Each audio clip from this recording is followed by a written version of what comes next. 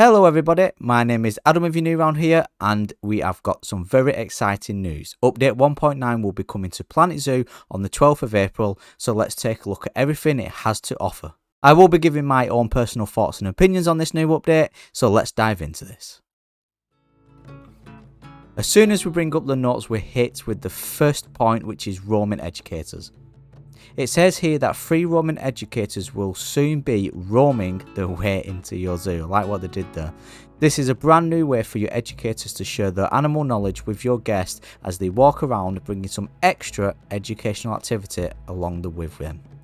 Whenever an educator isn't travelling, resting or at an animal talk point, they'll be able to wander around and give mini talks to your guests to help them educate them on some of the animals present in your zoo. To celebrate this new exciting experience for your guests, we decided to try our hand at replicating some of the hard work that roaming educators will be putting in at your very own zoos. And they've actually embedded a little fun video here on the website, and you'll see it playing just in the background here briefly. And basically this is just the lovely Francesca going around and quizzing some of the Planet Zoo staff themselves, so you'll get to be introduced to some of the people who work at Planet Zoo, and it's a fun little video of them going around and getting quizzed on certain animals which have been the main focus points of different DLC packs. Now, I'm really excited because normally when they released patch notes and updates notes like this, either the day after or a couple of days following, we will get a new DLC release. That's normally how they work, so fingers crossed that we will get a new DLC. In fact, comment down below if you think we'll get one, and if you do think we'll get one, what kind of DLC do you think we'll get? Will we get a full DLC with building pieces? Will we get an animal pack? And what kind as well? What animals, or what are you actually looking forward to being implemented and introduced into Planet Zoo as a new DLC? Let me know in the comment section below and I'll get back to you. It carries on with Explore Camera Mode. Speaking of roaming, we're very excited to share that with the launch of Update 1.9, you'll be able to make the most of new Explore Camera Mode, seeing and editing your zoo from a guest level point of view. You'll be able to see your zoo as if it was visiting it yourself, giving you a great perspective from which to make any building or decorative adjustments, as well as offering a brand new way for you to fully immerse yourself in your builds. And this is brilliant. We can kind of do that. You can change your guest name or a staff member's name to Tejikam, and you can actually do that, but I think this is going to be much more easier and much more variety and accessible to be able to see a first person view. And I'm really excited, and it's going to make some great screenshots, especially for me being a content creator as well. It carries on with audio and visual management screen and webcams on billboards. So that's interesting. It says here, managing your audio and media boards just got even easier. This new audio visual management screen will allow you to manage screens and speakers within your zoo from one location. So it looks like we've actually got a whole new part of the user interface to be able to go in and edit different audio and visual screens within your zoos. It says here, allowing you to see which clip or audio are being used by each output device, as well as the status and running cost of each screen, speaker or camera in your zoo. So you can deliver a full immersive educational experience with total ease. To add to this offering, you'll be able to incorporate your webcam feeds from burrows into your billboards. That's brilliant. That's actually a really good idea. Allowing your guests to get a closer look at your animals when they are using their burrows.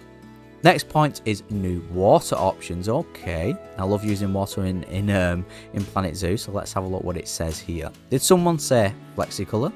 With the upcoming update 1.9, you can now completely customize the color of water in any exhibit which features it. Okay, allowing you to have more control than ever over exactly how your exhibit animals are displayed and viewed in your zoos. Which exhibits are you going to inject with a burst of color first? I'm guessing this means the actual exhibits rather than habitats, because you can actually change the color by using the terrain tools of bodies of water what you've created. Let's just read on here. Your habitats won't be missing out on some aqua based features either. With update 1.9, you'll be able to add both mist and bubble effects to your habitat's water. You'll be able to implement these options from the water information panel, interesting, alongside the transparency and watercolor options which are already in game. And the mist VFX will also offer customizable color. Okay, it's just another level of customization in this game, which is brilliant. Now I'm looking forward to playing around with that and seeing what kind of scenery we can create with that. Moving on to the next point, it says bathing behaviors, the perfect way to unwind in a hot spring, of course. With update 1.9, we're introducing bathing behaviors. Simply create a shallow pool of water and heat it with water temper regulator. That was a mouthful to say. Keeping it to animals' requirements, of course. To create the perfect hot springs for your Japanese marquee to bathe in. Okay. I said that wrong. Japanese marquee, not Japanese marquee. The behaviour will help to reduce animal stress, so it's a great way to provide more relaxation environment with your habitats. Next point, we've got flatten to terrace brush. To help create the shallow pool you'll need for your new hot springs, you'll be able to use the new flatten to terrace brush. The new terrain brush is available with update 1.9 and offers a terrace height setting and a shallow pool offset option, okay, which are incredibly helpful if you're wanting to create a rice terrace structures within your zoo. That's interesting.